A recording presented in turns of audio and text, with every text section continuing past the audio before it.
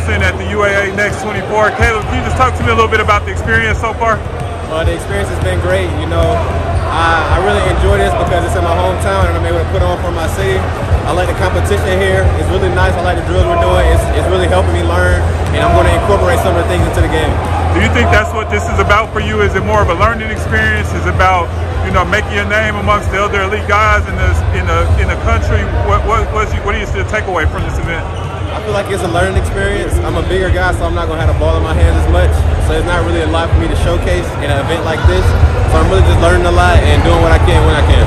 Are there any players in the league that you're watching that you model your game after you take pieces from? Probably Brandon Ingram and Jason Tatum. Nice, man. That's a good group, bro. Thanks for spending time with us.